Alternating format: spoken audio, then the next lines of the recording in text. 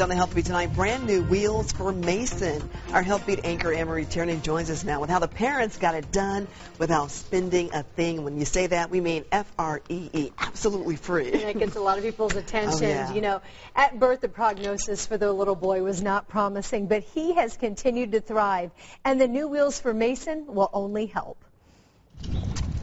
Mason Utton is a kindergarten student at Maple Glen in Westfield. He's diagnosed with cerebral palsy. He's got spastic cerebral palsy, which affects his right hand and both of his legs. Cognitively, Mason is on track. What is the weather today? And during circle time with his friends, he sets his walker aside.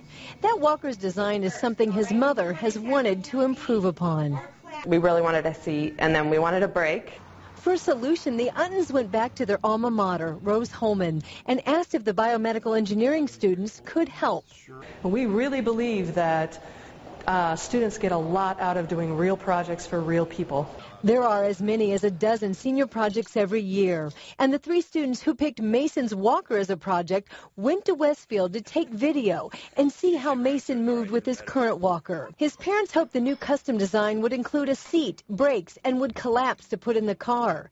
Mason has a request too. The main thing he wanted the walker to be green, so we tried to incorporate that. The students used computer animation to come up with the design. They cut the gears in the machine shop. They managed a budget. We made this entire walker for under $800, and the walker that he currently has was, I think, $2,500. Their last assignment was delivery, and we were there. Where's Mason at? Hey, buddy, how you doing? It's really good. They went out to the hallway to go over the mechanics. Comfy?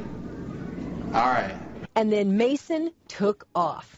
He got in trouble for running at school, and secretly I'm like, yes, you know, that's super exciting for us that he's even able to run at school. If you ask Mason about his favorite feature, he talks about color. The green.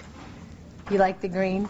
But when it was time to say goodbye, it was clear that Mason had made new friends, too. I'm excited for him to be excited to use it. That's a bond there that I think is just beginning. He was already talking to them about some design features. I think he could be an engineer in the making. Yeah. It warms our heart. It really That's does. right. Good luck to Mason. Emery, thanks for the Health Beat.